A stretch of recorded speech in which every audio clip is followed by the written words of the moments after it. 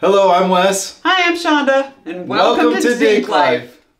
So we just got back from 12 days in Japan. Yes. And we'd like to start this off by telling you a little bit about how we got there and give you some tips and tricks. Yeah, anything to try to help you out a little bit. So first of all, we live in Northeast Ohio, and unfortunately we don't really have a lot of great airports around here as far as deals are concerned. So we sort of just look around. We try Columbus, Cleveland, Detroit, Pittsburgh. Yep. Pretty much anywhere we can find a good deal. So this time we actually found the flight to Japan first. We got a great deal out of LAX before travel even opened back up back in October. And I found the deal. It was on Slickdeals, which you can actually find lots of travel deals. So we flew Zipair, which is Japan's version of Spirit or Frontier, I would say. And we got great deal on full flat seats, which is basically their version of business class. For about $3,700 round trip for both of us, we were able to fly full flat. Now, let me add, that doesn't include any bells or whistles. There's no alcohol, there's there's one meal. You get one meal and a water, and that is it. And we did get a bag full of amenities, a mask, a pillow, slippers, but I don't think that comes normally. I think it's an add-on, something you have to buy. I think it was part of the deal when we bought the tickets, that they were running. However, that is still a very good price for full flat seats. So from that, we had to get to LAX. We just booked a United Flight out of Columbus. It happened to be the least expensive for our needs. And Columbus is only about a 90-minute drive from us. We left pretty much in the morning and kind of beat the most of rush hour traffic and then arrived at the airport. We flew out and arrived in LA in the evening. We needed a hotel for the night so that we could catch our flight the next morning. We stayed at a travel lodge right near the airport. They had shuttle service from LAX to the travel lodge, and for the money, it was pretty reasonable. Yeah, and the only thing that we had to watch was I think the shuttle they ran it was at 3 or 5 or something. It was from 5 a.m. to 1 p.m. and then 5 p.m. to 1 a.m. So there's a chunk in the middle of the day where there was no shuttle. Yep. And the travel lodge wasn't terrible. It was about $144 for a hotel right next to LAX.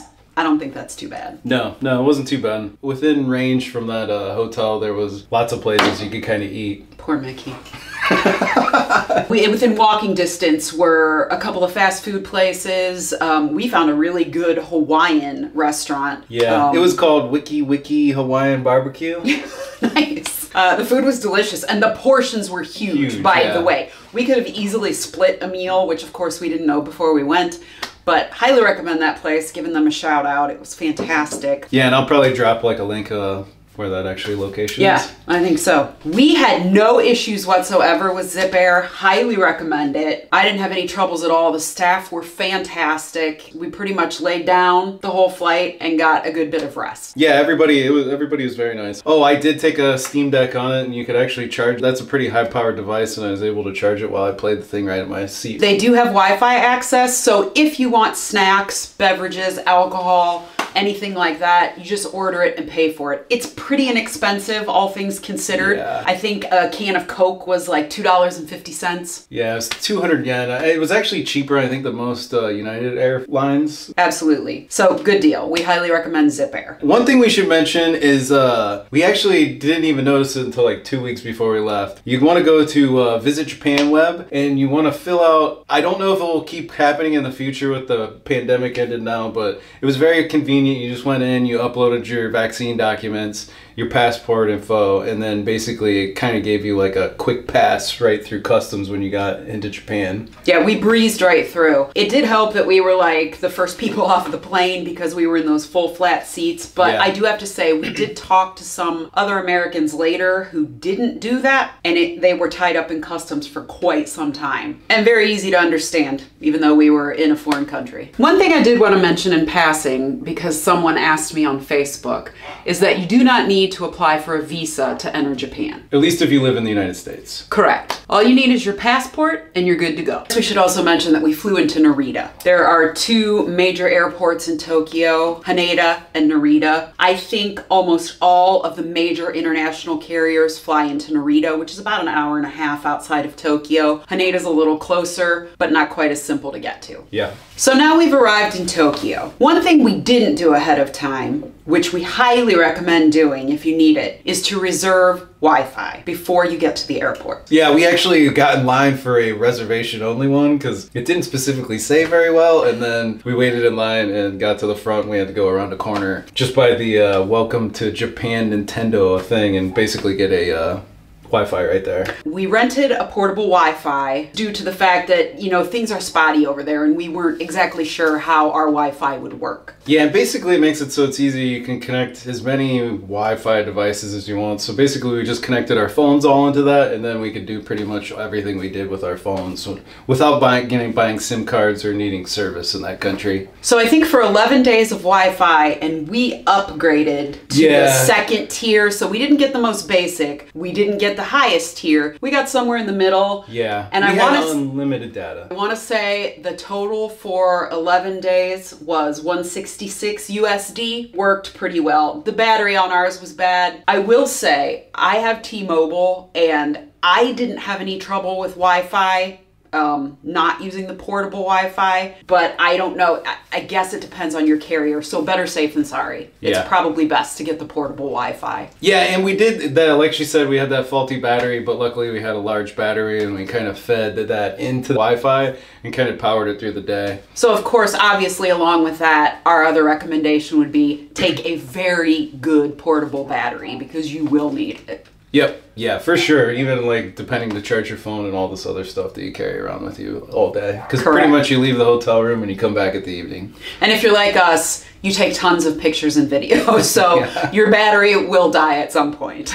Oh yeah, one other thing on the Wi-Fi is I do think we paid like an upcharge of, what was it, maybe 400 yen a day for an insurance on it? Yes. And I have to say, like, maybe after the fact now, we probably wouldn't have got the insurance. I mean, I guess it just depends how responsible a person you are, but I do have to say inside the Japanese country, there's hardly any theft at all. So putting insurance on this thing that I mean, I guess you could lose it, but there's the chances of somebody actually stealing it from you are almost zero there. Which you will hear us probably talk about ad nauseum through these few Japan videos. It's insane. So as far as theft goes, you really don't have to worry about that. If you're prone to losing things, get the insurance. Next thing we recommend that you do at the airport is get out some cash. People will tell you that you can use your credit card. It's rare. At amusement parks, at major stores, but for the most part, Japan is still a cash country. My recommendation, as soon as you get to the airport, is to take out... I took 300 yen out. I guess it just depends on... 300,000. Yeah, 300,000, sorry, yen.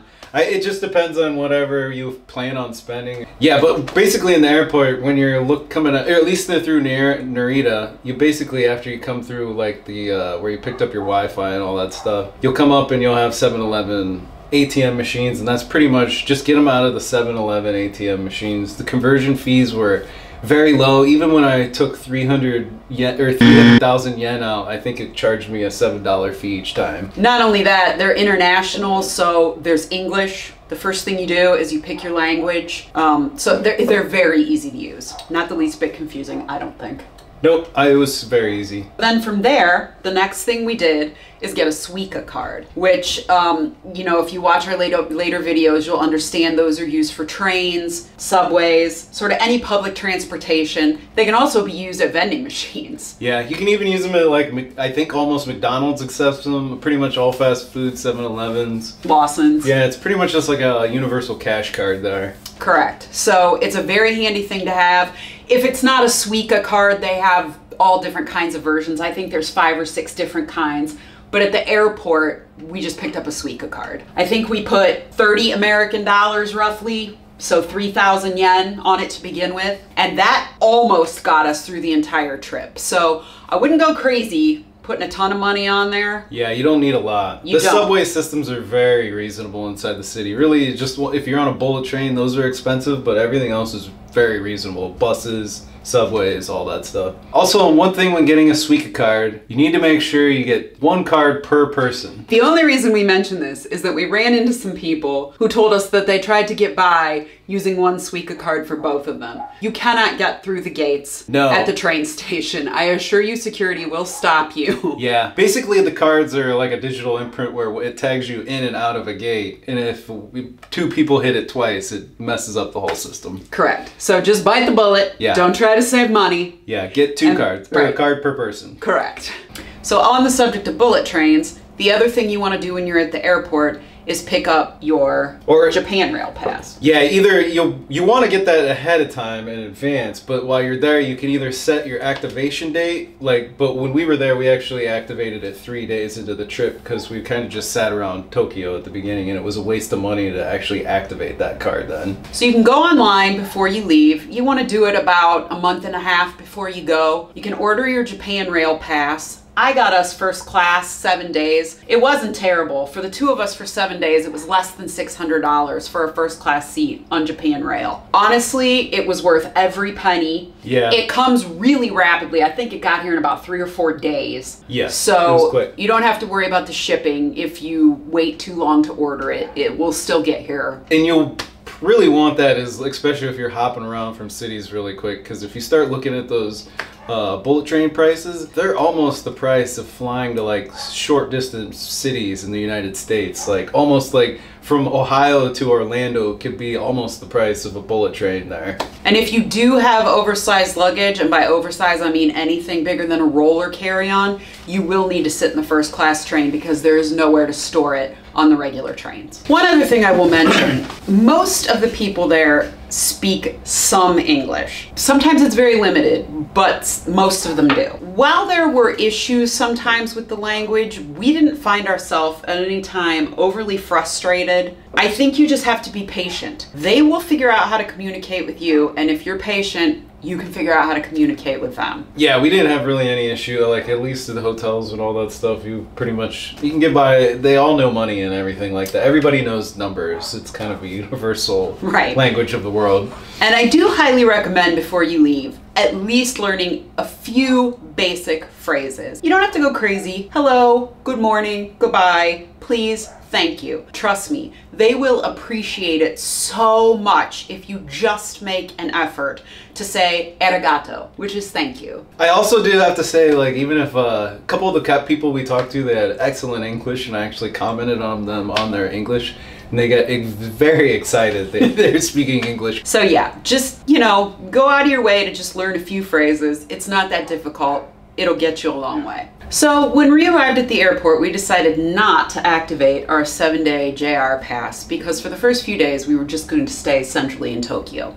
Yeah, so we bought just a JR train ticket, and that was basically from Narita Airport to Shinjuku. One train all the way to Shinjuku. And it was about an hour and 20 minutes, I would say. Yeah, it's not a quick ride. We were able to take our large luggage on that train and store it right behind us. So that part was nice. And that took us directly into Tokyo Station, which is huge. You can look on the JR Japan Rail website before you go. It'll give you an idea of the types of passes, where the trains go, roughly how much it will cost you. And we did all of that before we left, so we felt fairly comfortable with it before we got there. And when you actually get to the JR station, I think depending on, in the next episode we'll talk about the hotel we stayed at there, but I think on a lot of the hotel web pages they'll actually tell you the exit you need to leave Shinjuku Station, because if you actually walk out of one of the wrong exits in Tokyo out of one of these things, it can add like almost another mile onto your walk.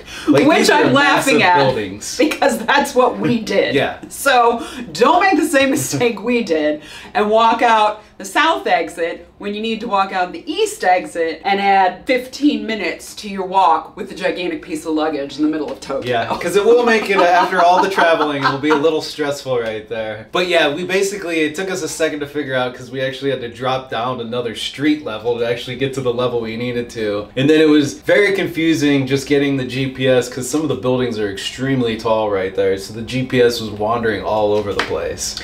Needless to say, once we found the right exit, we did get on our way. We probably walked an extra 4 blocks than we needed to. or more. Yeah. One thing we should mention, all of the streets, stores, inside of subway and train stations, everywhere, are these little ribbed lines on the, then when you get to a crosswalk, there's little dots. These really are fantastic because they're for blind people. However, when you're carting luggage through the streets, they are a bit of a pain. As you get to know me more, you will realize that I am the clumsiest person on the planet, and I actually tripped and fell in the middle of the street in Tokyo, so that was fun. Yeah, but watch out for those. It does make a pain for pulling your luggage. You know what? When you know what they're for, it's all good. And you just gotta try to avoid them if you have a piece of rolling luggage. So that was basically how we got to Tokyo. In our next episode, we will be talking about our first night there, our hotel where we stayed, the area we chose to stay in, and then how we managed to get around from there. So this was just our video of our experience, and all we're trying to do is give you some tips and tricks. You certainly don't have to follow our itinerary or do anything the way that we did it. We're just trying to be helpful. Yeah, just trying to give you some tips and help you out. So, whatever you decide to do, just get out there and do it. If you liked this video or it helped you out in any way, hit like and subscribe. Thanks for watching.